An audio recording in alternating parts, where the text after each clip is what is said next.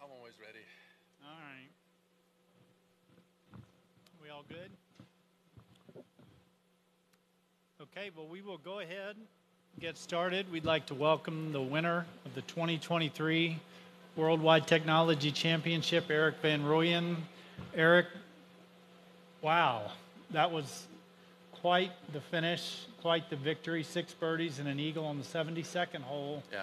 Get the job done for a 9 under 63 today. If we could just get a couple of opening thoughts on collecting your second career PGA Tour title. Don't really know where to start, to be honest.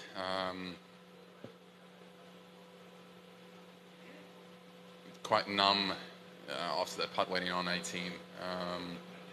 You know, you imagine yourself full of euphoria and just being ecstatic, and I was just numb. I think it's because of everything the past sort of 6 days with my friend John being so sick. And I guess just the moment just not having hit me yet. But now it's slowly starting to sink in. I mean, what a back nine. It's just an absolute blur in my mind. Bogeying the first hole is never nice when you're in the final group. There was obviously a few nerves, but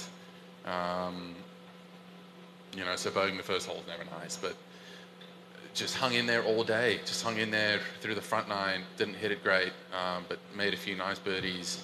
And then when I stepped onto 10, I feel like that hole with the tee moved up was just sort of made for me. That's the perfect yardage. Flushed the driver, made birdie, and we were absolutely off. So incredible finish.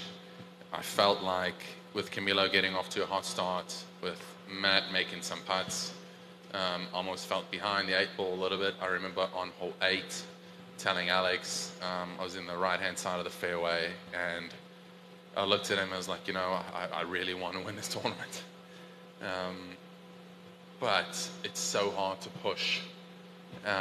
Sometimes when you push too hard in the wrong moments, it goes the other way. And funny enough, you know, we had that conversation and he told me, just stay the course. Just stay the course, hit the shot, you know, where we're looking, be super clear with your intention. And then I spray it right at the green. So it's funny how that works. Hit a really good chip. And then the back nine, just like I said, an absolute blur. So I thought Matt was probably going to make birdie on 18, and when he didn't, when I hold that putt, it was, I'm kind of speechless, to be honest. Well, it was quite impressive and fun to watch. With the win, you moved to 63 in the FedEx Cup. I know John obviously has been one of the, for unfortunate reasons, certainly one of the big stories for the week. Yeah. With you. You mentioned that every shot today, whether it was tee shot, fairway, or putt, before you pulled the trigger, you had him on your mind. Yep. I know that's going to come up. If you would care to share a few thoughts about him and how he has inspired you. I know he was part of your wedding, best man, I heard. Yep. So if you wanted to just comment on him.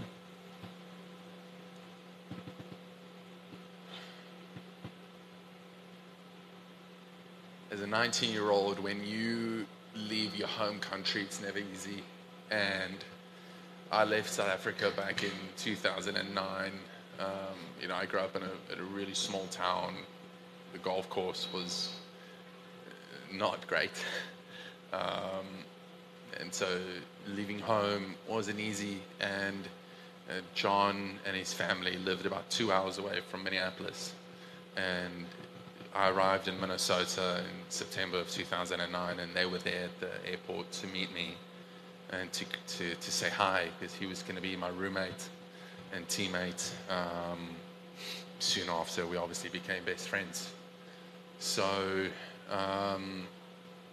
we were roommates for 3 out of the 4 years I was in college. I still think he's got one of the best short games I've ever seen. He pursued a career in golf up until recently, obviously. So he's really like a brother to me. John was diagnosed with stage 4 melanoma about a year ago, maybe a bit more, sort of end of summer last year. He was clean in April. I remember I was at RBC Heritage in Harbour Town, and when he gave me the call and he sent me a picture of the scan, and he was free of cancer. So obviously that was an incredible moment for all of us, and not soon after it came back, you know, and I knew it was going to be an uphill battle. And on Tuesday he sent us a text that he's got 6 to 10 weeks left, and they did a bunch of scans, and cancer was in all his organs, everywhere, and I don't think he's got that much time left. So we're flying up to Minnesota tomorrow to go see him. Have you had a chance to speak to him via text or anything as of yet? I imagine he was watching. Yeah, I hope he's watching. We've texted. I've just told him how much I love him and how much I miss him, and all I want is to go play 9 holes with him somewhere, you know. And extremely selfishly, that puts all of this into perspective. Is it fun to win golf tournaments? Yeah, it's fun. I mean, I've been playing golf since I was 8 years old. I'm extremely competitive, and we want to win. But it doesn't matter. When when I kick the bucket one day, whenever that might be, this is not what I'm going to be thinking about. I'm going to be thinking about the people that I love the most. And John Trasmar is one of those people. Okay, well, thank you for sharing that. Looking at your coming into the week, if I could just get some thoughts on how well you felt like you've been playing. It looked like your last 20 rounds, 18 of 20 have been at par or better. Yeah. So you must have been feeling good about the game coming into the week.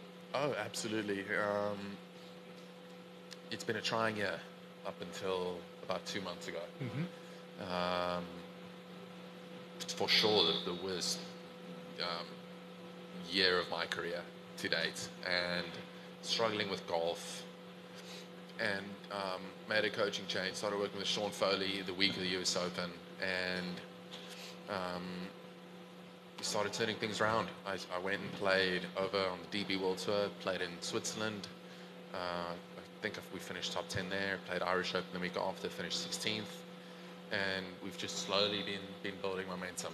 I was sick last week. I was in bed in Florida, so I didn't even hit that many balls. I came here, arrived on Monday, Tuesday, I was hooking the ball 20, 30 yards left.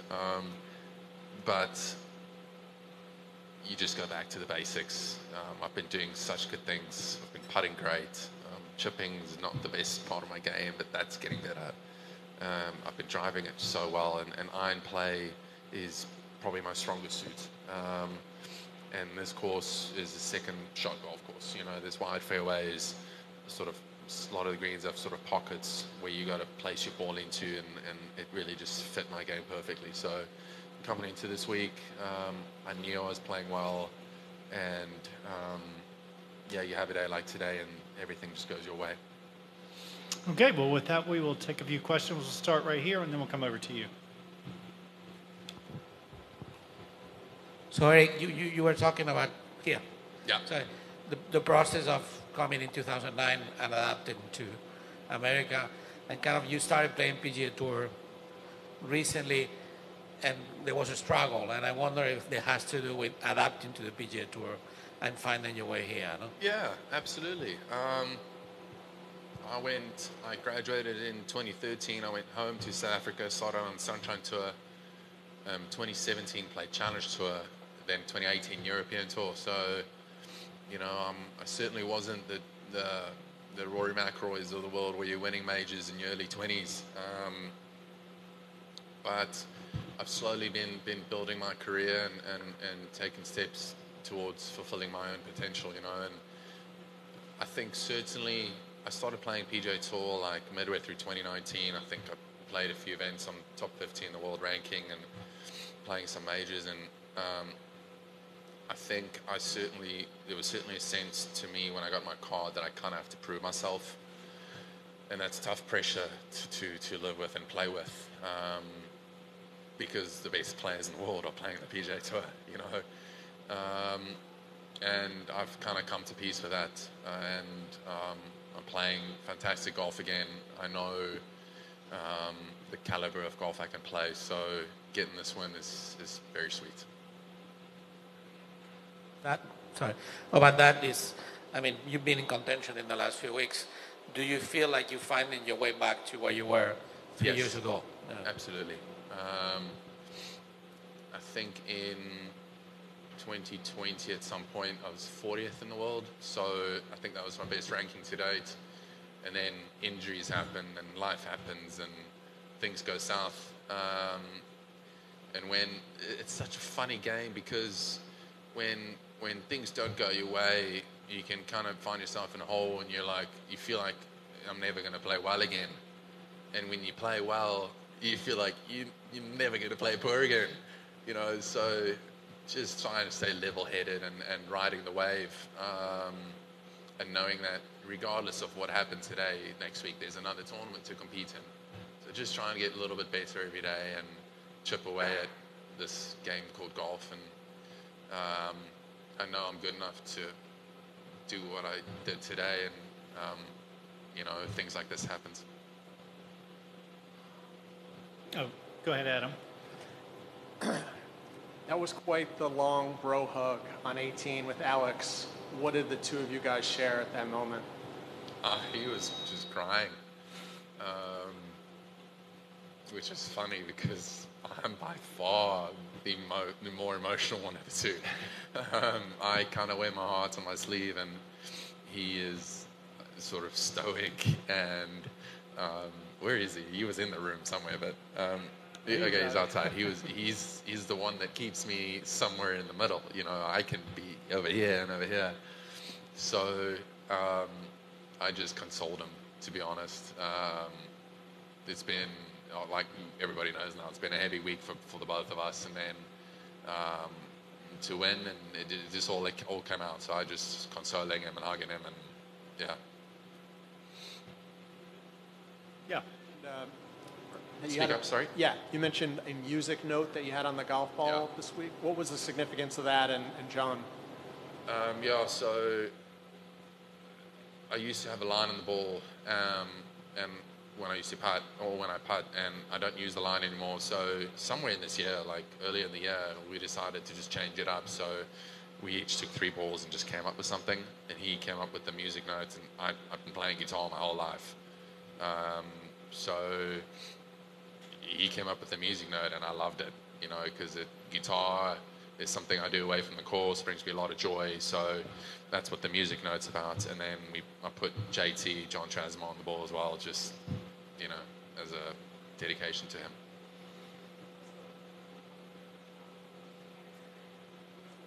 Sean Foley most helped you with? Perspective. I wasn't hitting it that bad when I started working with him, but I wasn't getting great results. I was missing cuts. I think at one point I missed 10 cuts in a row. So I think what makes Sean so great is, yeah, he's got this awesome knowledge about the golf swing and the human body, and how the body functions and how to get the club square in the ball. But just perspective. When we talk, sometimes it's an hour and we don't even talk about golf. We talk about life and the person you want to be, how you want to be on the golf course, you know, not being an idiot out there, and being the person off the course, and being the same person on the golf course. And that's really the conversations we've had. You're right over here. Hi, Erik. First of all, congratulations for your win. Where was the turning point for you, where you thought for the first time you could actually win this tournament?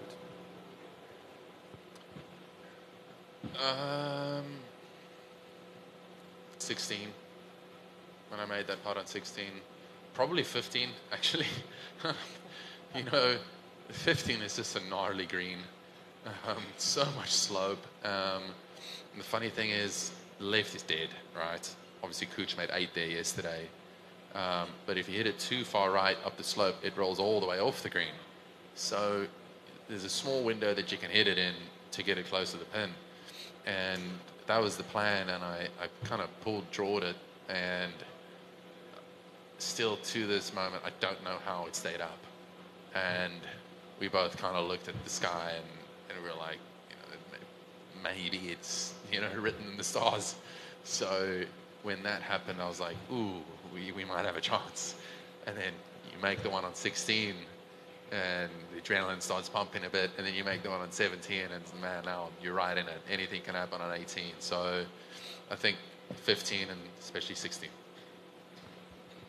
Ronnie, congratulations here. What do you think about the trophy? I think it's beautiful. There's quite a lot of detail, actually. There's a whale, there's a dolphin in here. Yeah, it's absolutely stunning, and I don't think I'm ever not going to like a trophy that I win. And go right in the second row back here. Hi, Eric, congratulations on your win. Can you talk us about your second shot on number 1? It felt like it will never left the pin, but it ended up on the I kind of pulled that just a little bit, you know. We talked about that bunker and where the pin is, and the bunker was always okay. But I tried to hit it kind of up the chute, up the right, because the whole green slopes right to left. And the club I had was never really going to get to the flag, so I tried to play it right of it, and it just overturned a bit into the bunker. And a bit of a funky stance and tough to get to the ball. And it was so far up the slope with so much sand that it made the bunker shot quite a bit trickier. And as you remember, I mean, I just went straight underneath it. You know, so much sand, left it in the bunker and make 6.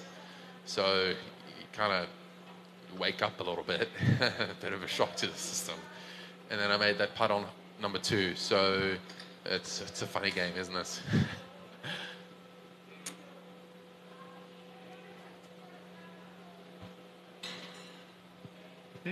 Anybody else?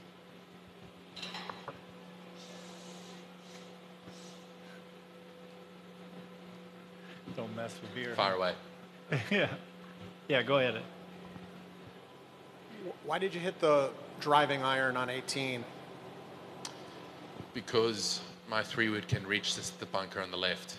And that's just a no-go. It gives me no chance to get to the green. So I didn't really hit that iron well, even. It kind of flared out to the right.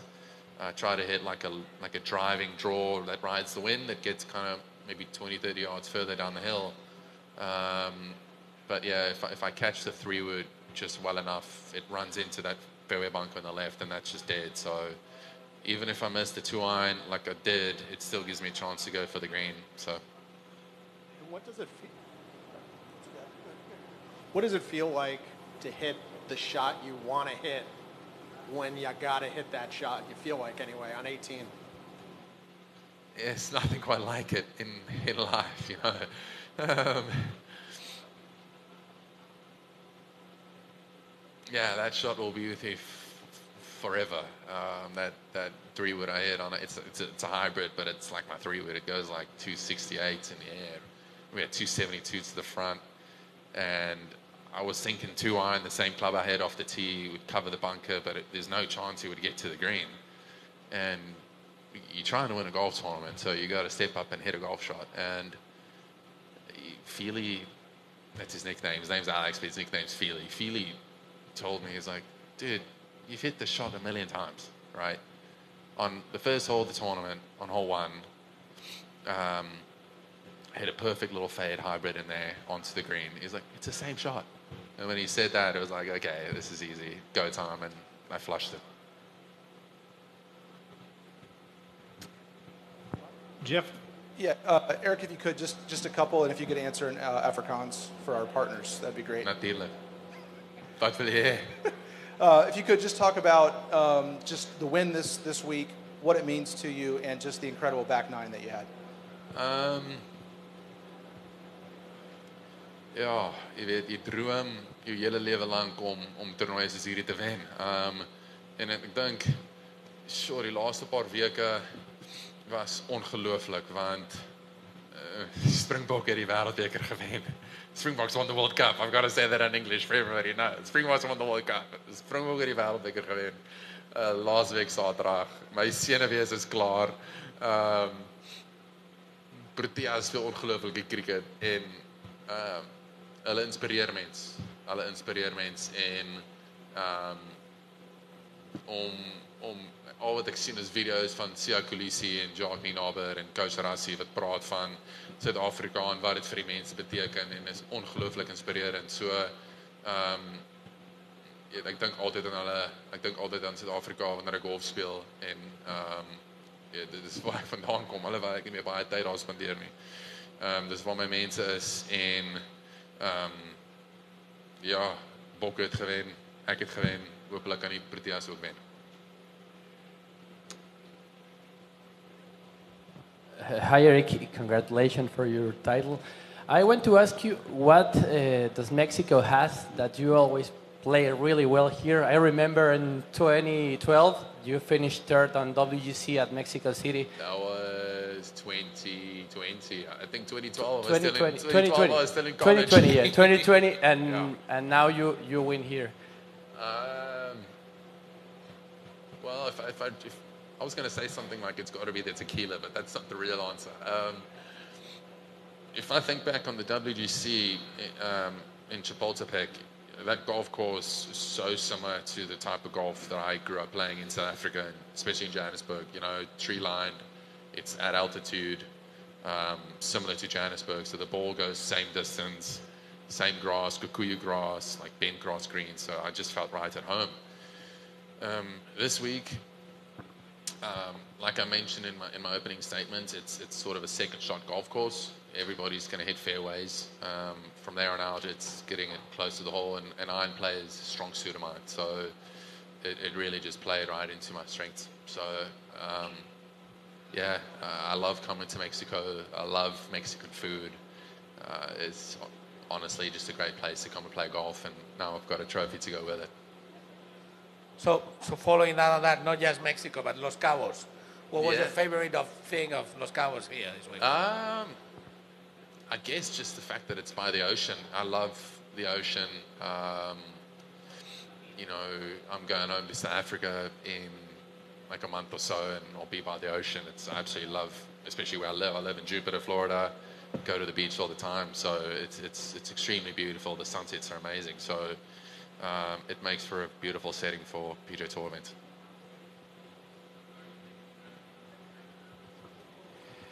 Eric, does it make it like a little bit more special, the fact that you are the first champion in this course designed by Tiger Woods? Yeah, it does. I saw Tiger was here earlier in the week, kind of with the opening ceremony.